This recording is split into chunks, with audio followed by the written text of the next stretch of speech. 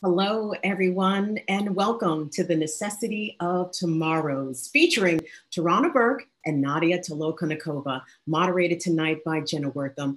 I'm your host, Kim Brown. We'd like to welcome all of our friends who are watching us tonight on Facebook Live, on the Baltimore Museum of Art's YouTube channel, and at bmatomorrows.org. So before we begin tonight's dynamic conversation, we're going to start with a special performance from JOJO ABOT, which is in part inspired by tonight's program and the Baltimore Museum of Art's 2020 Vision Initiative, celebrating female identifying artists. So who is JOJO ABOT? She is a nomadic interdisciplinary artist and musician. She's toured with Miss Lauryn Hill. She's also performed at festivals and venues like Afropunk, the Roots Picnic, Radio City Music Hall, the Apollo Theater, and the Kennedy Center. So without further ado, ladies and gentlemen, here's JOJO ABOT.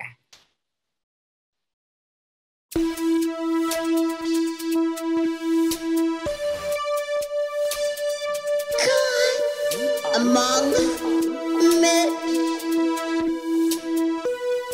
we are the God among men, we are God among men.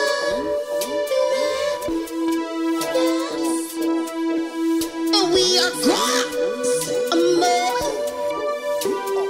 Looking for God for this. Where you at? Yo, you seen him? Been waiting for a fall from the sky. Getting in a ride, checking. You seen him? My face got me blind, thinking he's tall and white. Get my whole line. You black. Bang, bang, crazy. God, you mean? Is that you on the whip? Cruising past full speed, or sitting by the pool, sipping on an iced tea? I don't know, maybe, but damn sure you in black. They told me. Maybe you been staying on the other side with the other folk. Way be nice and quiet with the fence real high, so you can protect your kind. Check it. Maybe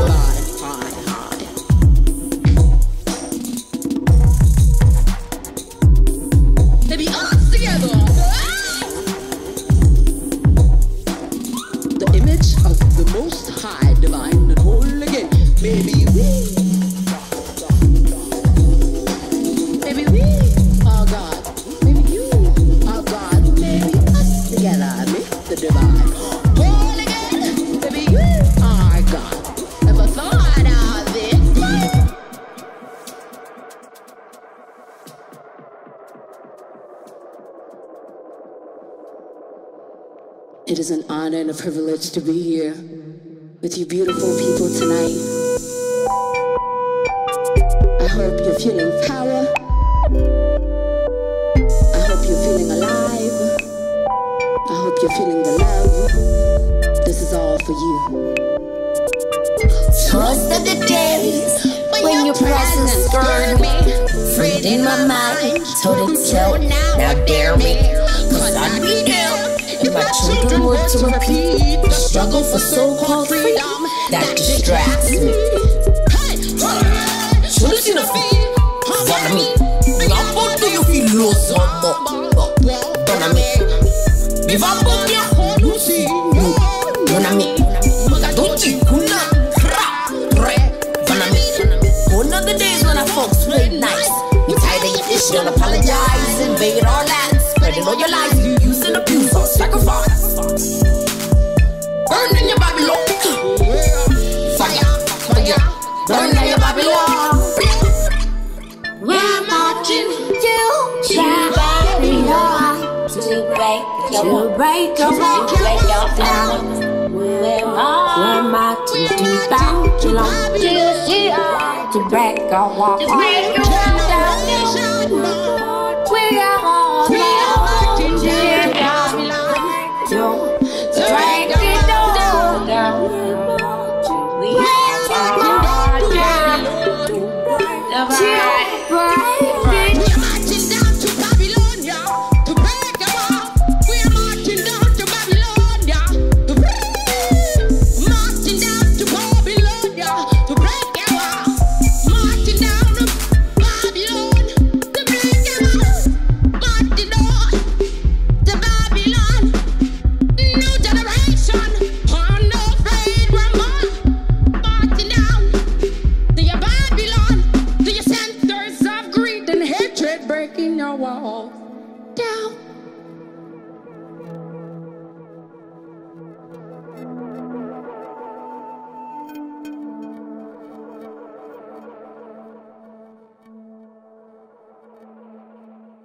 Power to the people, power to the God within, power to the unafraid, the bold and the brave.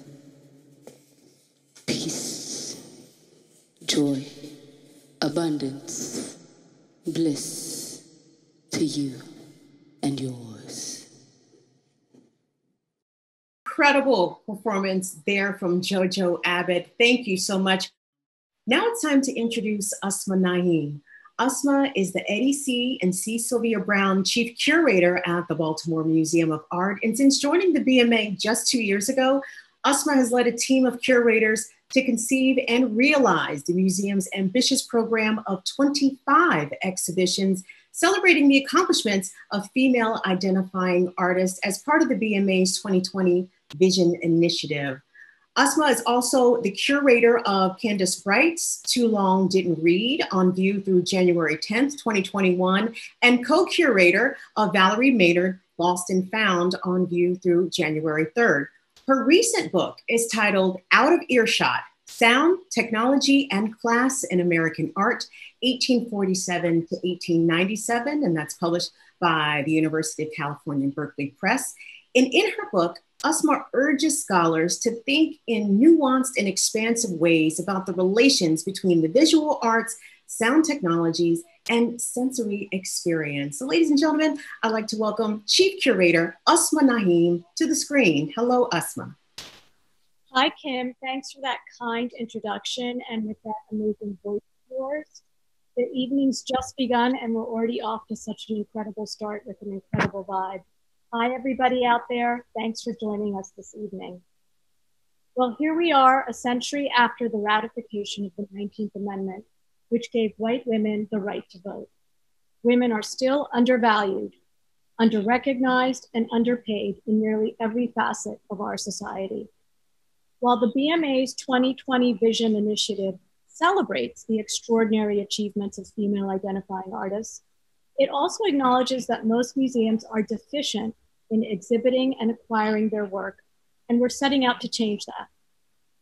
The museum is very proud to present the work of an incredibly diverse and talented group of contemporary artists: Candace Brights, Zachary Drucker, Valerie Maynard, Anna Mendieta, Alyssa Blount-Moorhead, Joe Smale, Shanique Smith, Howardina Pindell, Shan Wallace, and 4 quilters from Gee's Bend, Alabama: Lucy Mingo, Loretta Petway, Hurley Irby Petway, and Nell Hall Williams. The museum is also displaying works by Lakota women, who created subversive beadworks to preserve their heritage and protect their families. We also have on view a show honoring the legacy of one of the greatest female directors in this museum's history, Adeline Breeskin. And we've begun expanding the museum's collection with major works by Barbara Chase Reboux, Suzanne Jackson, Wendy Red Star, Martine Sims, and many others, and there's many more to come. The Necessity of Tomorrow's speaker series borrows its title from an essay by science fiction author Samuel Delany. Delany argues for the role of creative speculation in making a more just future. Since 2017, the BMA has hosted a variety of acclaimed creators and thinkers under this mantle, including Mark Bradford, Ta-Nehisi Coates, and Nicole Hannah-Jones. I'm very pleased tonight to present three inspiring women. Tarana Burke and Nadya Tolokonnikova are joining us this evening. The works and lives of these two extraordinary women firmly represents the ideals of a just future. Tarana is best known for creating the Me Too movement. She has dedicated her life to social justice work and giving strength to those who experience sexual trauma, abuse, or harassment. Among the many accolades Tarana has received for this work are the 2017 Person of the Year, along with other silence breakers from Time magazine, and Australia's 2019 Sydney Peace Prize. Many are not aware that Tarana has also developed programs for several organizations, including the National Voting Rights Museum and Institute in Alabama and the Art Sanctuary in Philadelphia, to build community engagement through art. Nadya is an artist, political activist, and founding member of the feminist protest art collective Pussy Riot, one of the world's most prominent activist art groups in recent years. Pussy Riot has brought attention to human rights violations in Russia and abroad, and were named among the 100 Women of the World by Time magazine in 2012. Our moderator this evening is the inimitable Jenna Wortham, a writer for the New York Times Magazine and co-host of the newspaper's podcast, Still Processing. Jenna is also the co-editor of the forthcoming anthology, Black Futures, with Kimberly Drew.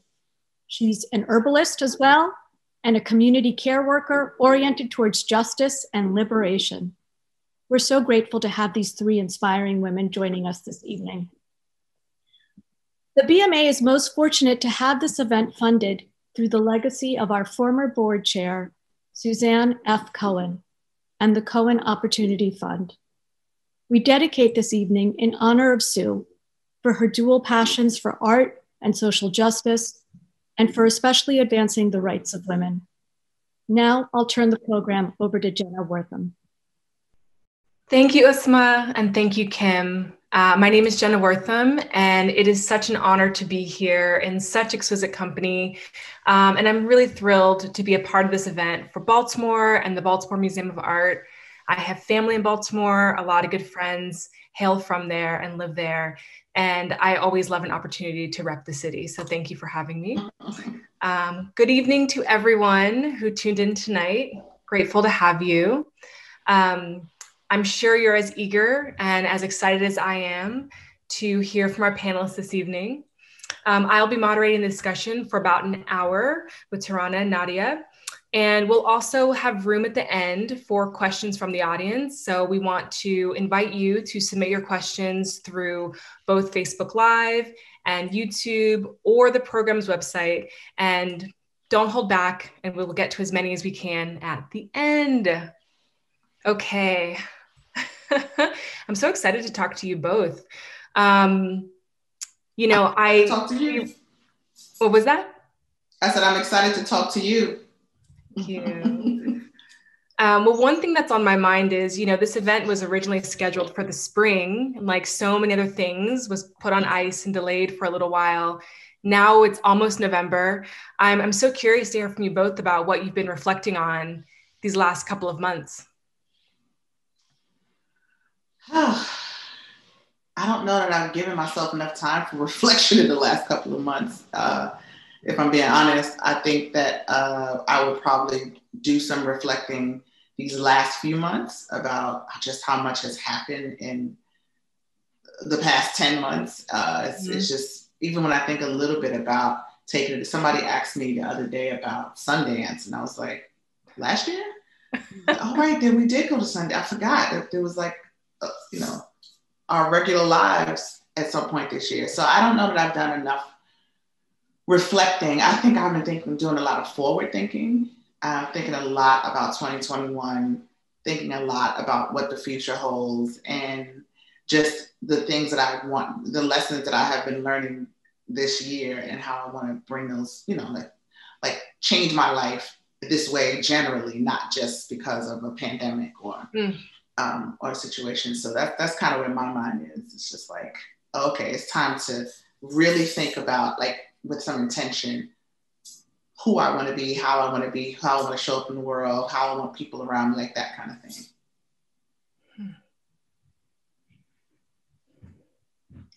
First of all, I want to tell you both that it's a great pleasure to speak with you today.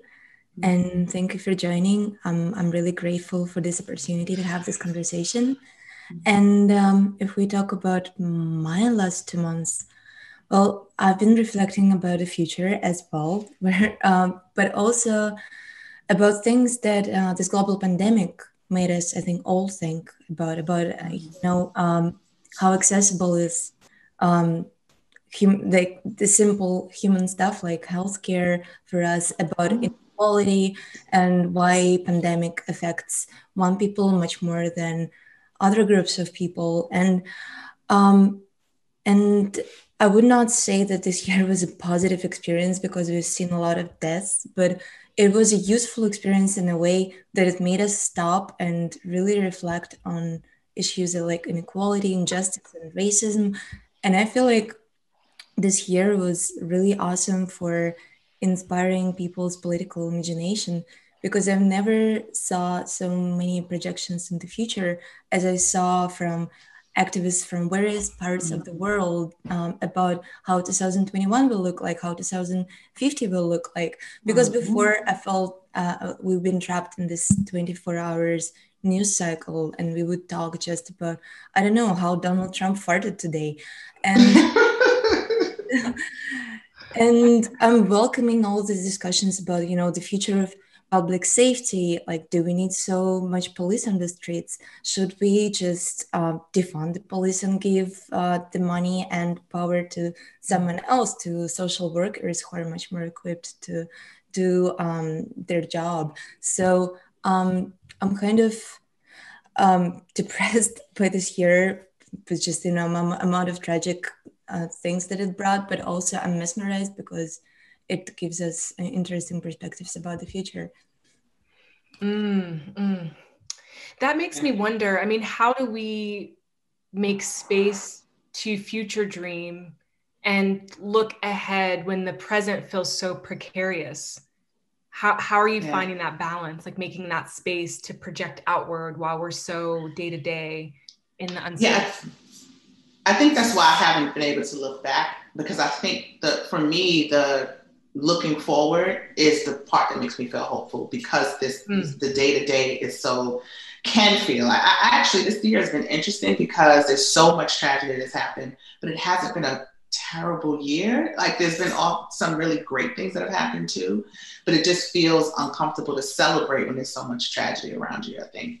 But yeah, I think the looking forward has been what's given me some hope, and also to see the way that people, I mean, I know our folks are resilient, and I get that, and I've seen it a whole bunch of different times in different ways, but it doesn't, every single time it's invigorating. Every single time you watch people just bounce back and figure out new ways to bounce back. And this generation in particular, I mean, young people, like I don't know what they call Gen Z, Zennials, or my daughter is somewhere in between there, but that the like 20 somethings and younger are they're so phenomenal. Like, I know it sounds very old and auntie, but like, the young people give me strength, but they make me feel less scared about the future. They make me feel like we have done some things right, although we've got, we messed up the plan and we got a lot of stuff wrong. But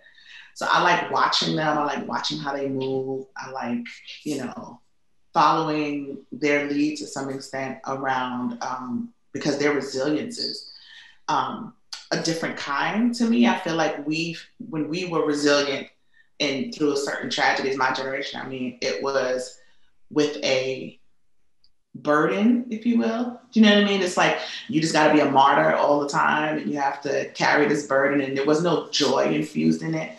And I think these young people are like, twerking their way to the future, and it's just so dope. Like I'm like, I want to do what they do, Mm-hmm. So I love it. Do you want to add anything, Nadya? I really share your celebration of the young people, and I want to point out, especially because I'm from Russia, the amazing young people in Russia. For us, the last 10 years have been a big step in terms of development of feminism and LGBTQ plus issues. Mm-hmm. And when we started in the end of 2011, when we started the band, the movement, it was totally uncomfortable to be a feminist. So if you would call yourself an activist or a feminist, it equals being a freak. And I was willing to be that freak. I was fine with it. But today it's much more comfortable. And so that's why feminism and LGBTQ made this breakthrough into mainstream in a lot of ways because of the young generation and because of them sharing the same space with young people from your country. They're all sharing time in the same TikTok. And so today in 2020, it's really fashionable. I would not fear this word. It's fashionable to be an activist. And I'm really happy about that, because when we started our activism, we were dreaming about that, but we wanted to we formulated our goals clearly as bringing joy back to the protest action. Mm-hmm. Because I totally know what you mean. 10 years ago, protest was like a boring duty, or not necessarily boring, but like duty, martyrdom, right?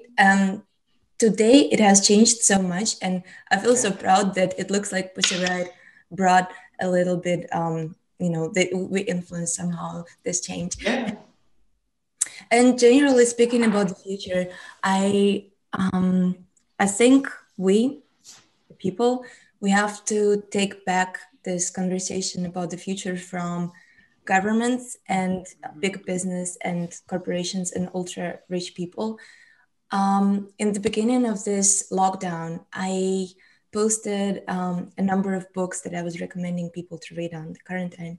And there were a lot of books about the future. And I got a lot of comments like, what do you think about that? Like, you're not a rich person, like you're not living in Silicon Valley. It's not like we have to deal with the issues right here in front of us. And I think while we have to deal with issues right here in front of us, if we don't own this conversation about the future and visions of the future and just give it away to Jeff Bezos or Elon Musk or whoever else, then, the better future will not come.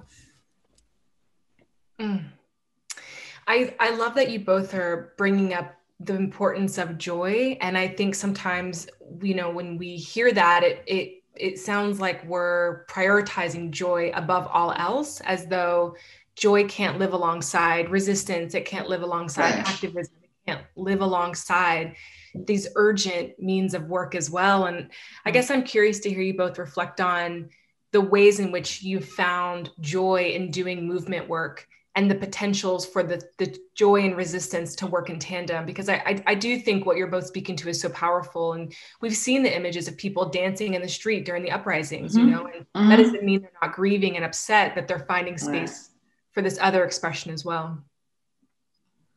Yeah, I think that's precisely it. And I think in my work in particular, dealing with survivors of sexual violence, joy is a part of the work.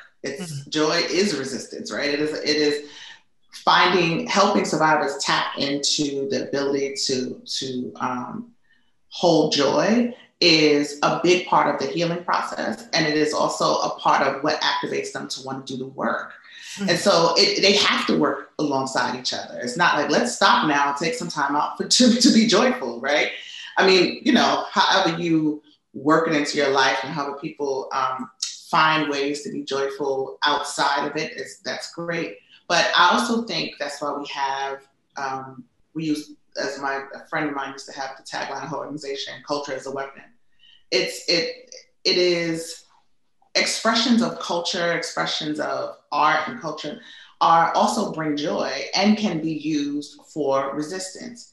Bodily expressions that can bring joy and can be, you know, expressions of resistance. So if it's a whole team of young people who have locked arms and they are doing whatever the dance is down the block, but they're not letting the police come through, right? That's very literal, but there's a combination of things happening. They're doing that and having fun. They may be scared as well, but that addition of both the community and the joy helps them through that. And so I am a huge proponent. I think joy is highly prioritized in my work because it is one of the biggest tools in our arsenal to move the work forward. I personally feel if your activism is not bringing you joy, then it's not likely that it's going to last for a long time, because you can suffer for a year or 2 or 3 or even 5, but then later you will end up choosing something else. Right. So instead of that, I'm trying to find a way of activism that's suitable for me. And there's this thing that I like to talk with young activists a lot. Sometimes they feel like they have to conform to certain ways how activists should act, how should they look, how should they talk. And sometimes it's not suitable for your own personality. It does not bring you joy personally.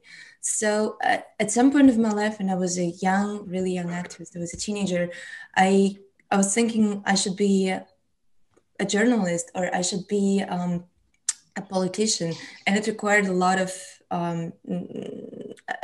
communication with people. And then I realized that I'm an introvert, and I felt so bad about myself until I found art, which is a great tool, and you don't have to communicate with people all the time, but you still can amplify your voice and voice of your community to a great level. So, and when I think about joy in protest, I always think about 1968 and the whole civil rights movement. And I've been talking with some people who witnessed that, and they told me exactly this. So they knew how to combine joy in the protest. That's why this combination of joy and activism brought them great results and made the movement really sustainable. Thank you both for that. You know, we're in such an interesting moment right now because so much of our work is relegated to an online sphere, and we're seeing such interesting interplay between activists, performers, and artists because of social media. And Tarana, I was thinking about something you said in an interview not long ago about, you know, that hashtags themselves aren't movements, they amplify movements. And I've been thinking, that struck me when I read it, however long ago that was, but I've been really thinking about that now as we're in this moment where everything is happening digitally. And so I'm curious to hear you both expand on, you know, the idea of how movements, I guess, work now, or has our notion of what a movement is evolved or shifted at all because of the conditions we're operating under now for the foreseeable future? Yeah, I get people ask me about that line a lot.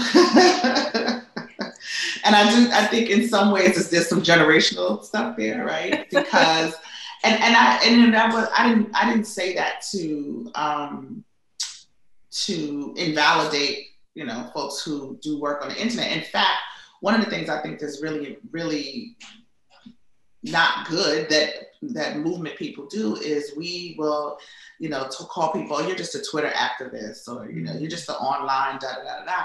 And I think all of that is important. If you are a person who just retweets, information about the movement or post IG posts, that's all you are influencing your sphere. It's your sphere of influence, and you're giving them direct information.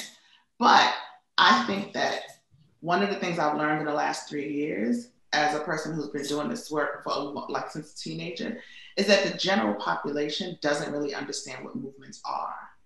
And so, movements are long, they are strategic, and they involve multiple people doing multiple things and multiple interventions. And so I think sometimes when the reason why I talked about that is that because people look at the Me Too hashtag or the such and such, or Black Lives Matter hashtag, right? And they ask questions like, well, what's next? Like, we did the hashtag. And I'm like, no, it's not the thing, right? That's the thing that points to the thing. Mm-hmm. And so while a part of the movement will take place online, the hashtag itself is not a movement. Creating a hashtag and putting it out in the world is not a movement. It creates conversation, it amplifies an issue, but I do think we have to be, that's not to say that movement work can't happen online, though, right? I think those are two different things. And so I just think we have to be careful about the way we label things movements, right?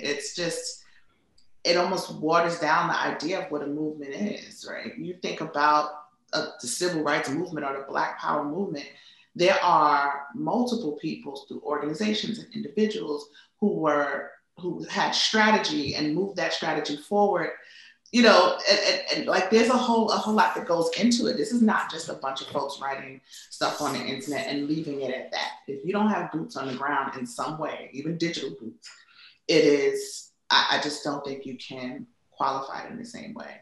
Mm. And I think I'll say this last thing, in this moment after, with having a pandemic and an uprising happen at the same time, I watched that very closely, right? I watched what was happening very closely. It was sort of at the height of COVID too. So my nerves were really bad about being out in the world amongst a bunch of people, sometimes with masks, sometimes without. But I also knew that energy was spilling over and people could not hold it inside their homes. Posting about it wasn't going to be enough, and people had to take to the streets. And I think that is also indicative of movement. You want to move, right? You want to feel like you are in it, you're involved in it. You want to, be a part of something. The marching through the street is still only a part of the movement. The posting online is still only a part of the movement. When you pull all these different pieces together, then you have a better picture of what's happening. But yeah, those are just my thoughts about that. Okay. Thank you so much, by the way, for wonderful questions. And Tarana, thank you so much for sharing your insights. It's such a pleasure to hear you. And yeah, so digital tools for activism. When I think about digital tools that we can use for activism, I think about something that I call internet hygiene, if it makes sense. Because it's really easy to let internet use you, especially social media. But the thing about social media hygiene is to force them to obey and actually use them instead of the dynamic the other way. So I believe that if we are all gonna talk more about how to consciously use these tools, they have an amazing possibility. And I see it on the example of my country, where all the mainstream media are government owned or government controlled. And they just show really stupid, crazy propaganda against all the activists. And they're not showing, it's real fake news. So, but we are seeing that people in Russia, they are changing their media consumption. So they're going on the internet, not just to watch memes. Some memes are political too, but so they're going on the internet, not just for entertainment, but for reading news about what's happening. So I think if we are conscious about how we use it, internet can be a great tool for building movements and initiating a revolution. Yeah, I have to say I'm sorry, I talk too much, but I think that in terms of the generation thing I was saying, one of the things that's been fascinating for me to watch is how social media added this element to building movement that we didn't see. I definitely didn't see growing up. And I was just telling somebody else, I was just talking about this, about Tyrone Davis, the Black man who was executed in Georgia in like 2012, I think. I remember very distinctly that case being where I saw this emergence of organizing online and thought to myself, oh, this is different, because I remember the thing I remembered before that was like Jenna 6, which I forget what year that was, but certainly before the boom of internet. And we were organizing nationally to get people to come to Louisiana by fax, by phone call, by email, trying to get people to come. There was no mechanism that you could just post something and people would see it from all over and respond to it. And so again, I don't want to undermine in any way the power of social media, the positive power of social media as a tool for building movements. I just don't think they can live completely on, online, unless it's an online, like about something online, like digital something or other, like cybersecurity and that kind of stuff. But yeah, I think it's fascinating to watch how one person with a certain amount of followers can say, in fact, it happened to me during the Kavanaugh hearing. I put out a call. These national organizations came together and said, "Can you put out a call for people to walk out of work on Monday?" And I thought, I don't even like to. And I was like, all right, everybody, blah blah blah blah blah. And then there's a flood of people, and I was like, oh, look at that! This is amazing. That part is just, you cannot even count the value.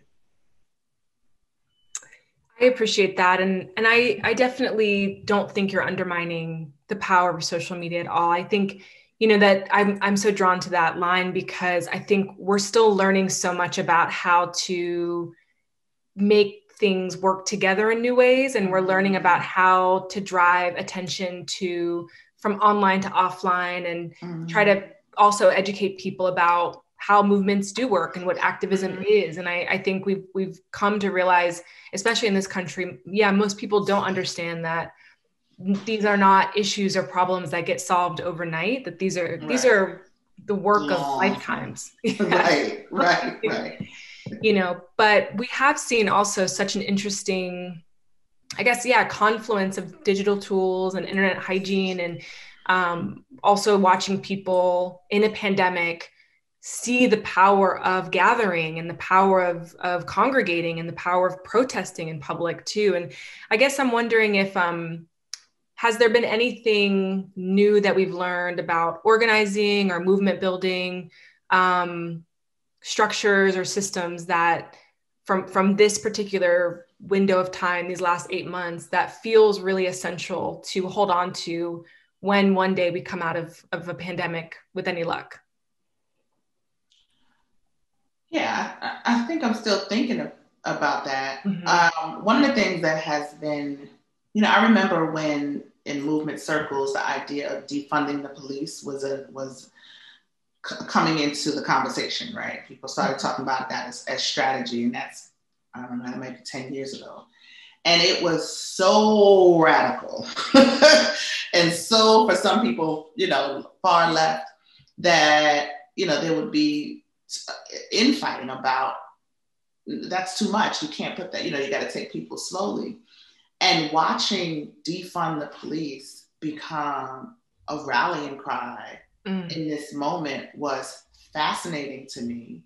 And there's also a lesson that one of the things that I think that I think this is a lesson I've actually picked up over the last 3 years since the viral Me Too moment too, is that those of us who are movement leaders, movement followers, movement folks who believe in justice, who are working towards liberation, I think that there's some way, some of us don't dream big enough, right? We don't sort of dream into our visions. We don't like live into our visions. So we talk our visions and then we limit ourselves in practice. And as opposed to just getting it out there and allowing it to build community around it. There's always going to be some community, even if it's a small one, there's always going to be some community around it. And so I've watched people, and that's another thing I think I've picked up from young people, that they throw all of it against the wall. And I think that's okay, because there's also this idea that if you are in movement or if you are in, working towards liberation, that you have all the answers, that your work is perfect, right? And you are some moral authority in some way. No, we have to have people who are making mistakes, and we have to create space to not just fail publicly. I don't want to say just fail, but like to grapple publicly. One of the lessons that I would love to take back, I'm going back to the future, that I would like to move forward with, like to see carried forward, is this way that, there's all the debate about like cancel culture and all that kind of stuff. But there's also this growing trend of allowing people to grapple with things that you should grapple with publicly. We should have public discourse, respectful public discourse about things we don't agree with, and about, if we're all ultimately heading towards the same thing or want the same thing, but we have different visions on how to get there, we should grapple with that publicly and what that means. If one person is doing a thing and we're not sure you don't really understand how this will lead us, move forward our liberation vision, we should talk about that more publicly and grapple with that and have grace for folks to do that. So it's not, or if somebody doesn't live up to your expectation of what this leader should do, or this person who believes this should not act like this, kind of what you were talking about, Nadya, earlier, we have to have space for the fullness of our humanity, because there's a way that we talk about liberation, but we don't value liberation, right? We talk about it, but then we talk about liberation, and then at the same time, we provide constraints. I want us to be free. I want all Black people to be free. I want all queer people to be free, but don't act like this. And don't show up like this. And don't not agree with me this many ways, right? And I love that. I think this generation is breaking a lot of that down and moving away and saying, I will show up this way. I will make mistakes out loud. I will be fully human, and I will still be fighting towards liberation. And that I pray that continues, because I think this pandemic has got people like, whatever, okay. I mean, forget it. I'll try everything, right? I'll try that too. So I hope that's a trend that grows into the future. Mm-hmm.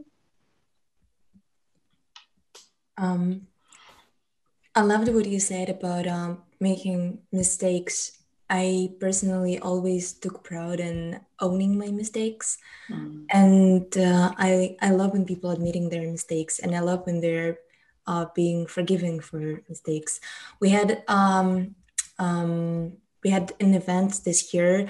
There is a Russian TV anchor. Her name is Regina Todorenko, and she was not a feminist before. More than that, she stated a couple of times in interviews that if a man hits his wife, then it means that she deserved it. So why it's meaningful? Because it was the first time this year when actually this statement of hers created a public outcry, and she had to publicly apologize for this opinion, and she took some lessons she learned, and then she made a movie against domestic violence. And I think it's a beautiful thing that people are changing, and it's a beautiful thing that given us to forgive other people and forgive ourselves for our mistakes. So, and I totally loved what you said about pandemic that gave us this liberation moment, because I remember when I was about to go on tour in North America in March and April, and actually this event had to happen at the time.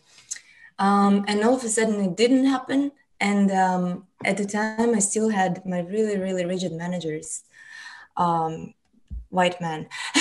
And they were trying to do this, yeah, we're supposed to. I'm like, the whole world is not moving in the way how you suppose it to move. So let's just let's just improvise. And, some people just don't get it, but I think people who are ready to embrace the unknown and move towards it, that they win the most in this year. What did we talk about before? What was the initial question? I think because I had something to tell you, but I forgot what was the initial question. Mm-hmm. Just what are some of the lessons of right now that we're learning so much, and so what do you want to take from right now into the future? We were completely driven away. So I can speak from my perspective, an artist in lockdown. Before I was shy to do a lot of things, to work a lot with green screen, to work alone in my studio, to record myself. And strangely, this time was really liberating to me. So I think I'm going to save it for later, even post-pandemic times, because I'm a nomadic person and I'm all the time on the road somewhere, like as most of the artists. So sometimes before I was still waiting for time to make an action or to record a political song and I felt like I have to be physically in the same space with people. And now I can just do it on the road in my trailer or tour bus. Mm-hmm. So yeah, I would definitely take this lesson from pandemic. Excellent. Something that's coming up for me is as we're talking about shifting dynamics of power and liberation and digital tools, is thinking about, the paradoxical paradigm that technology presents, which is to say, we're now we were already dependent on these platforms, but now I would say maybe overly dependent on Facebook and YouTube and Google and Amazon and, all of these services and everything that we're using all the time. And these are large international companies that they, on one hand, they have a vested interest in hosting all these discussions and all of these movements and the movement work, because, it's good for them to have it all happening on their platforms, but they're not necessarily vested and invested in the outcome. Right. And so, and a lot of times their actual business practices interfere with the work we're trying to do. So I'm really, thinking, I'm thinking about this a lot, but I'm curious if you two have started to grapple with, that paradigm, especially because so much of the work that's happening online is really precious and also precarious because of the companies that facilitate it. It is the funkiest dynamic. Yeah, right. I think the most recent example is there's this whole, I don't know if you probably have been following this thing about the Instagram algorithm has changed, or something happened with the Instagram algorithm. And so, and it's curious, right? Like, I don't want to feed into wild conspiracy theories, but then it's really hard not to when I'm looking at the Black creators that I know on Instagram whose accounts seem to be throttled some kind of way or blocked out some kind of way, or what they call shadow ban, and these different things that happen. I put a post about our new platform that we just introduced, and they got, it's like 600 likes or 300 likes or views or whatever. And I have a random picture of my brother's for his 50th birthday. It has 6,000 likes, right? Mm-hmm. And nobody knows my brother. There's nothing relevant about that, except that that's sort of the beat that I had, the pace that I had been accustomed to. So why the change when we're putting up political stuff? And we can't do anything about that. Mm-hmm. And there has definitely been a conversation, definitely lately, with movement folks that I'm, in community with, about what our alternatives are, right? We recognize, we're always there's that movie that's out there, everybody's watching it, The Social Experiment. Dilemma. I haven't seen it yet. The Social Dilemma, sorry. And I haven't seen it yet, but my girlfriend told me a line and it keeps running through my head, where they said something like, if you don't own it, then you're the product. Something like that. If you don't own it, then you're the product. I was like, oh, that thing sat on my chest to think, it shifted also my thinking. Yeah, we are the product. They are shaping us, moving us, influencing us in major ways that we don't even know, chasing us around the internet, like getting in our minds, burrowing in our minds that we need to buy things, or setting up the algorithm so you see certain things but you don't see others. It worries me because, like we were saying, these are amazing tools. I don't know about Amazon, but these social media has amazing tools for us that can be used in really positive ways. But even the alternatives are other digital platforms, right? And we don't have the technology until we have somebody who is with this analysis that many of us share, who would build something like that. And then if they did, people probably wouldn't switch, right? And they'd have like Black Book, and people are like, I don't want to be a glitter or something like that. Nobody's going to join that. So I'm really just restating it. I'm reflecting on it. I don't have a solution, but I definitely recognize, and I know it's a growing concern amongst movement folks, right? Like, what are we going to do? At the end of the day, I think part of it is, at the end of the day, we have to always remember, this is not ours. We didn't build it. We don't own it. We don't control it. And as much as we can use it to our advantage, we have to, but you have to keep that in the front of your head. This is not ours. I think that we should demand actually that those big data corporations, they would take in mind our vote when they make their decisions. This is not happening right now at all, but I see this structure, like we are the workers in the structure. We are providing them content, and we should be co-owners. So in my mind, it could be solved through everyone who joins the social network and who given their work to this platform to co-own the company in a way, and to have a vote about how the algorithm is going to be changed or it's not going to be changed. Because take a look at Facebook, it commercialized so crazily, and take a look at Cambridge Analytica case. It's totally insane, and nobody can abandon this platform, especially if some people can abandon this platform, but like I personally spent years of my life working on this platform that I feel like I own, but I don't, in fact. And I feel like it will require like mass people, global planetary movement to request from these companies that we should have some word about what's happening with our data, what's happening with our labor that we're putting into these platforms, and what's happening with our personal information. Yeah, thank you both for such thoughtful answers. And I'm a former tech reporter, and so it like keeps me awake at night. Like I think about it all the time. But I do think what you're both speaking to is really important. We make use of what's useful, and then kind of try to push them towards better practices as much as possible, and hold them accountable where we can.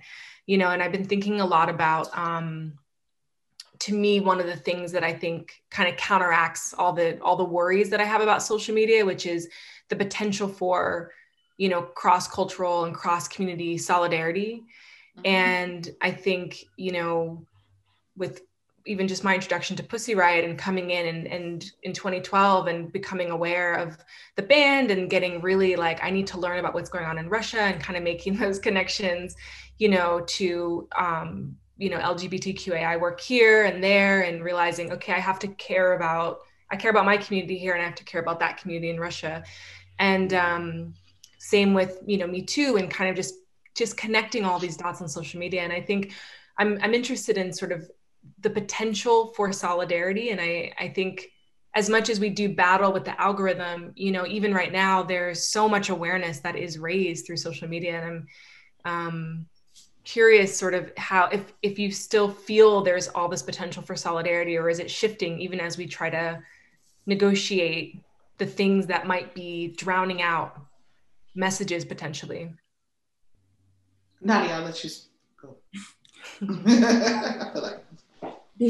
Lately, I had the craziest problem with YouTube and Google. They were banning the name of our band because of the word pussy. Wow. It was really awkward. So in some of our videos were shadow banned, and we couldn't get You would not find them in search if you try to find. We solved it because we contacted the team of Google people, but again, not everyone has the privilege of knowing those people. So yeah, that was really, really awkward. So minding all these constraints, I'm really positive. I'm really positive about global solidarity. More than that, I think today we as human species, we face global problems and the answer should be global as well. And previous global organizations like the UN, they don't always make the best job. They're not solving all the problems that we have, and there should be something else that will arise from the ashes of previous organizations. And I think it should be built by people. It should be built by activists. So without global solidarity, we're not going to join. We're not going to solve global problems like warming planet or global inequality. Yeah, so again, the flip side, right?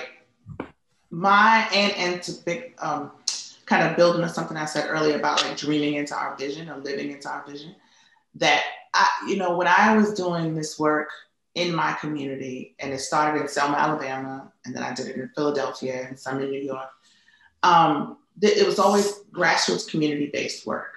Local young people or local adults and young people coming together to talk about and work around sexual violence in ways that I just didn't see happening in other social justice spaces in my community.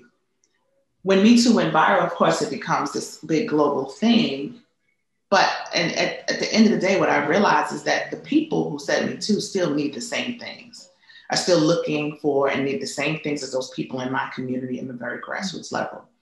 And so one of the most beautiful and powerful things to come from the viral moment is that we have all of these Me Too's popping up in different countries.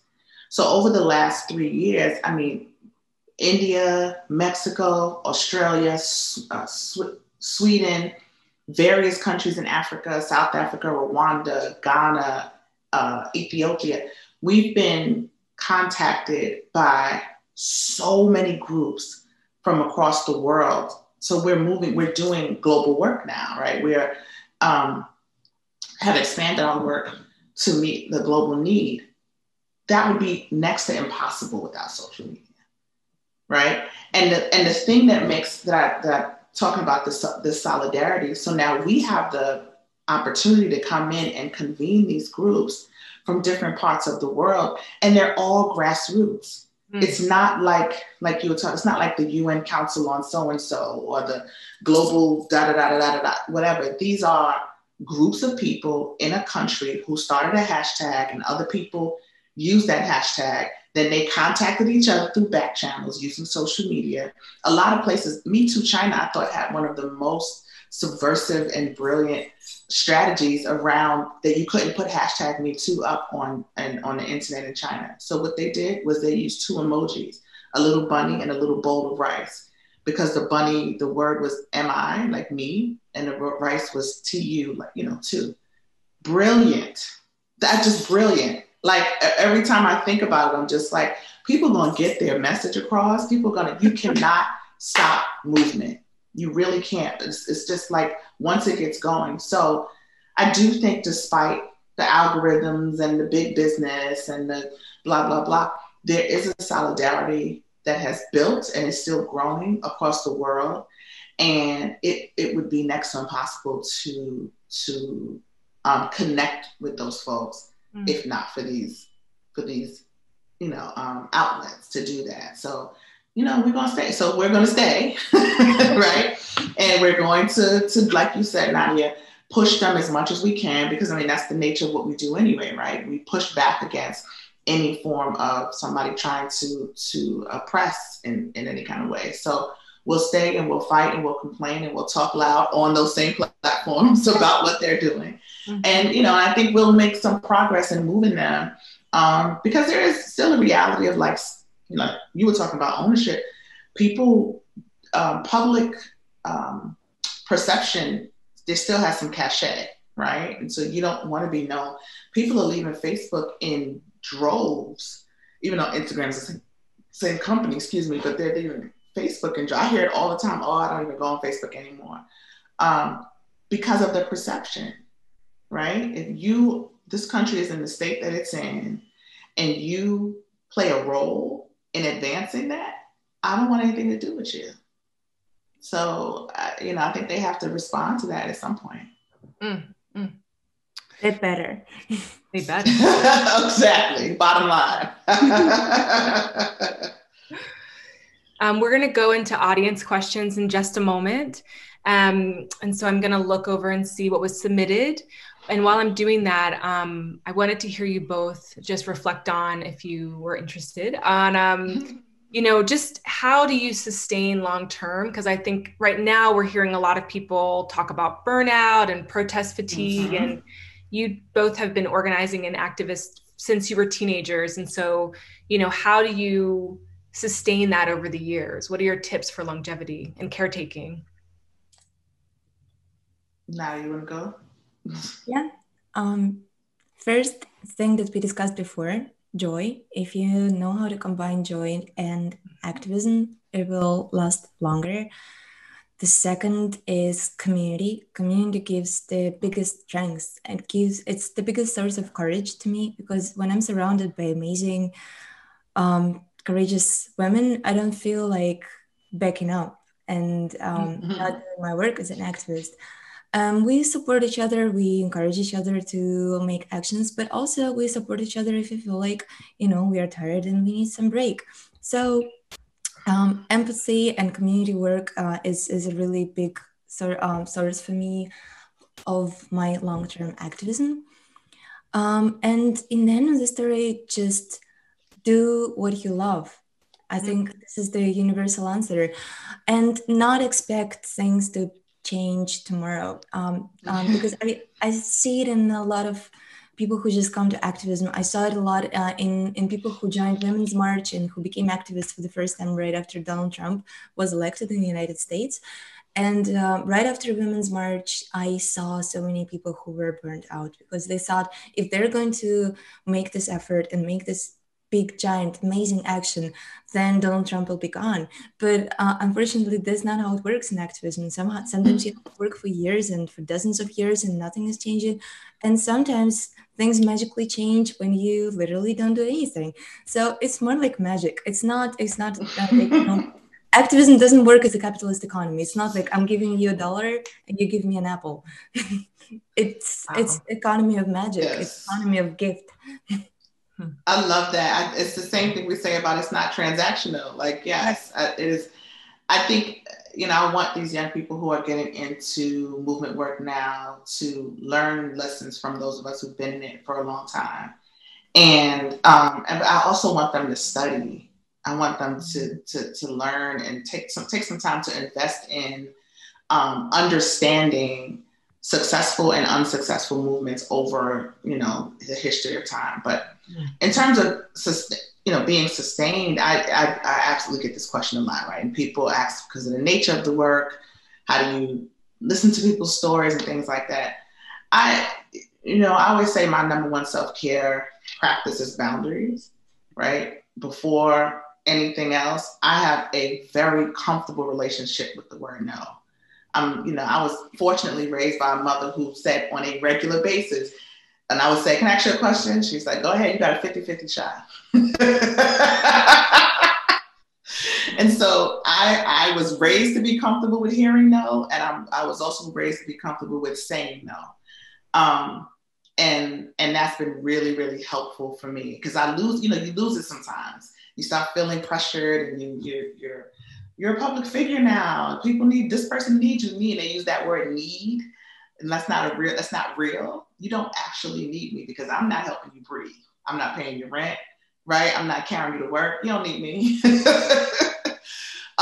that's part of the practice that I use to sustain myself. And I tell that to other young people, because there is this culture of martyrdom.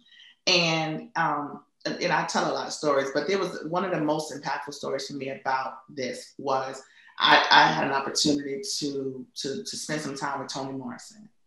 And we had like a private, the author, and we had a private session with her and some young people. And I brought my daughter, of course.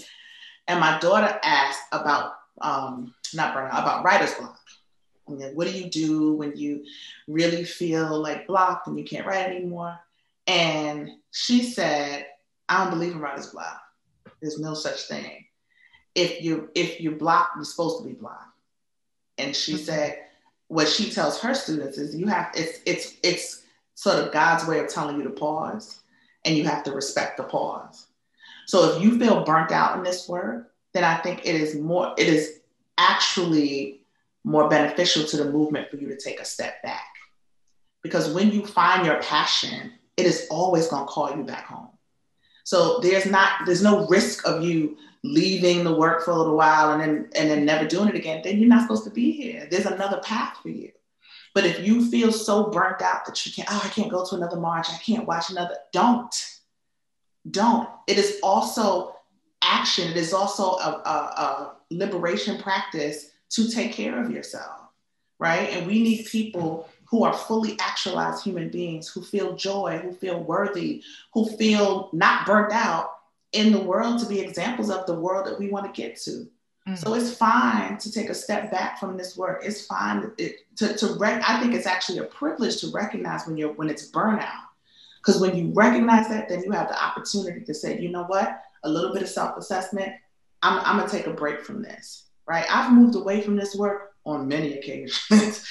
And some of it is just like the thing that we don't talk about is this doesn't pay, right? When nobody is in liberation work to get paid. I get paid for like speaking engagements and stuff now, but up until 3 years ago, I had a regular ass salary, and I got a kid in college, and I got, and prior to, I'm grown now and I've had a lot of experience, so I can get these higher level jobs. But the majority of my life was spent working in nonprofit organizations, making way less than scale, way less than whatever the market rate was. And so financially, sometimes I had to take a step back. So if I'm working every day on this little bitty nonprofit salary, and after work, I'm organizing, doing this, volunteering here, got these groups, I had to take a break because I couldn't afford it. And we don't talk often enough about that, I think, right?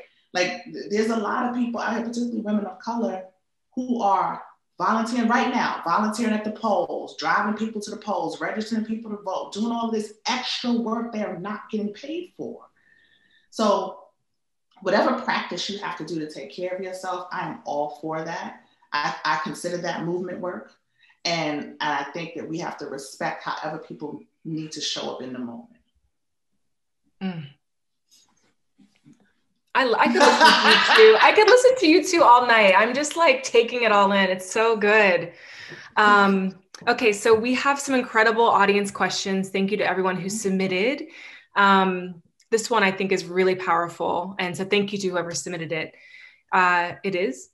We've been talking a lot about the online space, but can you talk about the implications of movement work on your bodies, from arrest to incarceration to stress, etc.?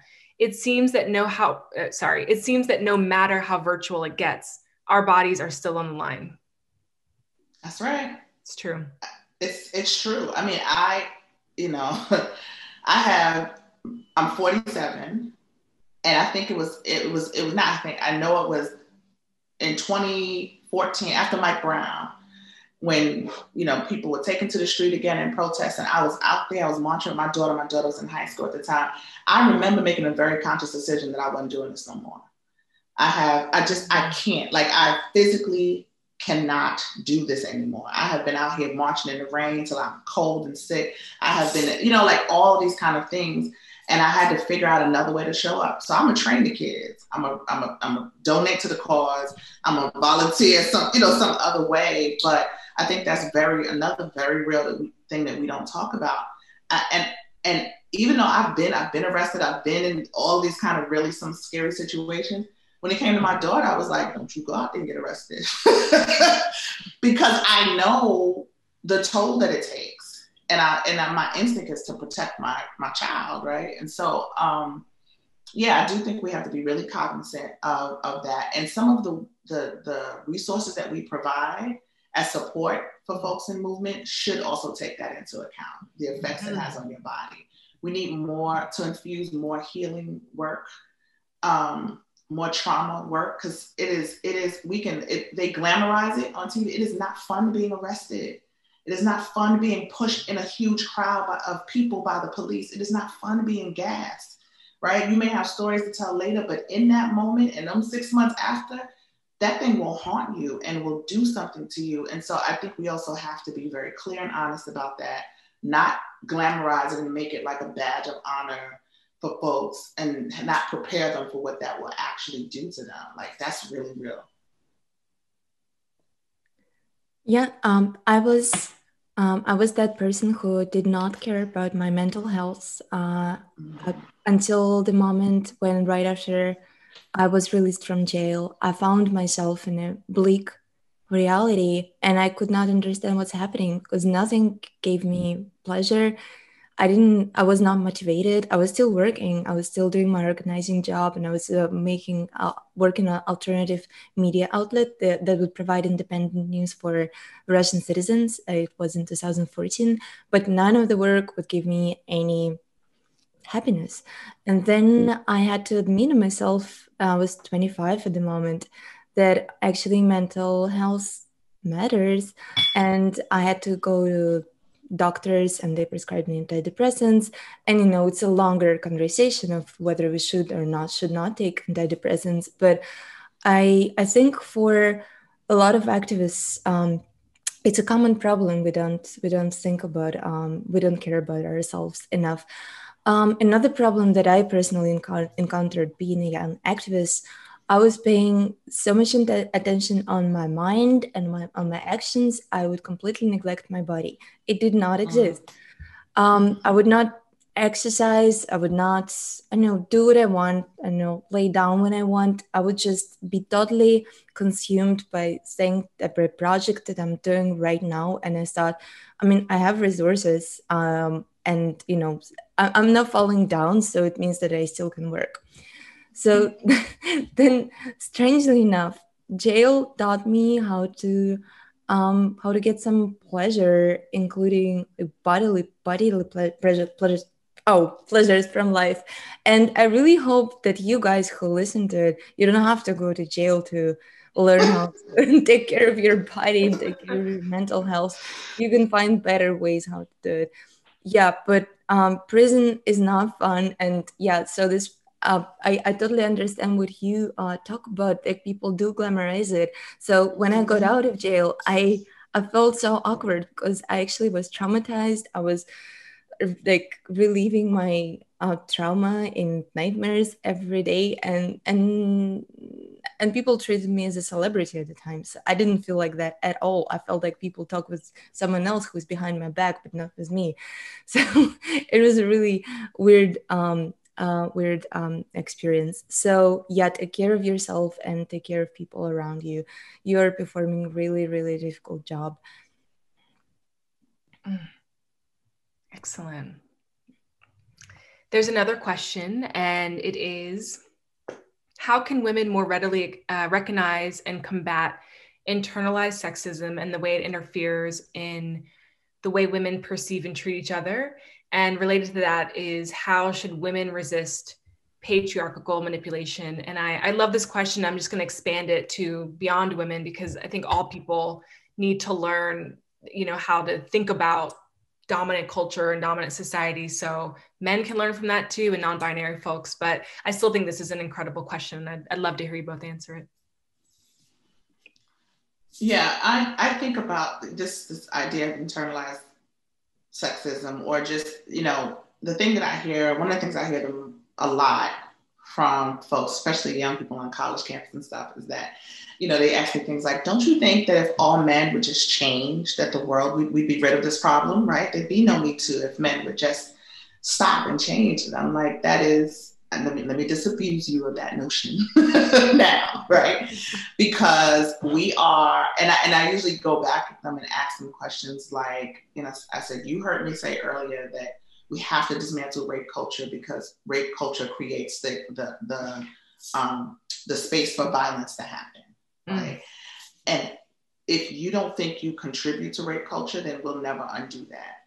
Like, think about how many times you've called a girl a slut randomly to your friends because she had on a certain thing, or she liked the guy, or you heard a rumor or whatever. It's like, that is the same as the guy who says the crude things when you walk by, right? This is not about what men have to do. And I think one of the real mistakes of this moment has been only engaging men from the perspective of harm doers and perpetrators, right? And not really taking a look at the way sexual violence is perpetrated by all people, that not just people who identify as women experience sexual violence. And we all have something, we have all contributed, no matter what position you take in this movement, to patriarchal society. And so I think that, to answer the question, that when you have that, if you have the wherewithal to understand and to ask that question, then you have the ability to be intentional about doing something about it. I think part of it is that a lot of people just don't even have the presence of mind to understand that it is internalized. We've all been socialized in a sexist, patriarchal society, all of us. We've all been socialized to think in the binary and think about particular roles for particular people. There has to be a massive unlearning, a massive resocialization in order for us to see the kind of shift that we want. And that's not going to happen. I think, in some ways, for the older generation, it is incredibly difficult. But for those of, the saying, if you know better, you do better. So if you know enough to ask that question, then you have to go out and seek the information that you need. There are books to read, people to talk to, podcasts to listen to, information, topics to be brought up to speed on. Be intentional, and then share that information. Start having those conversations in your inner circles. Start using words like internalized sexism and see what that sparks amongst your feminist friends. I just think that's the way we have to move. And look at yourself. Yeah. I look within myself, and I have to admit that over years I had to really learn a lot of stuff and rework the way my psychology works, because it's impossible to live in society and not be affected by it. So there was a moment in my life when I was identifying myself as a feminist, but at the same time I was still treating other women as competitors, first of all. And there is a simple explanation for that. I mean, like for years, for thousands of years, we were dependent on the approval of men, and they were the only ones who would give us any resources that we may have, and they would easily take it away from us. So it makes sense that maybe at some point women were our competitors, but it doesn't have to be that way anymore. Like, we're our own people, and there is such a beauty that as I was growing up, I was opening my eyes on the beauty of sisterhood, and now to me it's the biggest treasure. So it's not just moral imperative. So there is joy in that as well, because the whole world will open up for you, and it will have much more colors than you used to have when you lived with this internalized sexism. You two are so brilliant. I really wish we had all night to talk. But I want to thank you both for your energy and your time and just clarity and transparency and vulnerability. And I really felt the presence, even though we're in this digital environment. I really, really appreciate everything you two brought tonight. So I want to say thank you again for chatting with me and with the Baltimore Museum of Art. And thank you to everyone who tuned in as well. Oh, thank you. I'm just like, I've been taking notes the whole time, so I'm thrilled. No, I mean, you're a really great moderator. I love when moderators can listen to what's here, happening, and kind of pivot and act and go deeper and know when to do that. So thank you. It makes it a great conversation. It's my honor, like highlight of my week, my month. And I'm going to hand it back over to Kim, who's going to take it from here and let you know what's coming next. Thank you, Jenna. I feel so lifted by this fantastic conversation between the three of you. Nadya dropped gems. But when Tarana said, my self-care is boundaries, that was a whole mood. And Jenna, you did a fabulous job moderating, so thank you all. Tonight's program was generously sponsored by Suzanne F. Cohen and the Cohen Opportunity Fund. Thank you so much for your support. Special thanks again to our amazing guests, Tarana Burke, Nadya Tolokonnikova, and Jenna Wortham for delivering such an inspiring conversation. I got a lot out of it. I'm sure you did too. I'm your host, Kim Brown. Thanks so much for hanging out with us. Have a great night.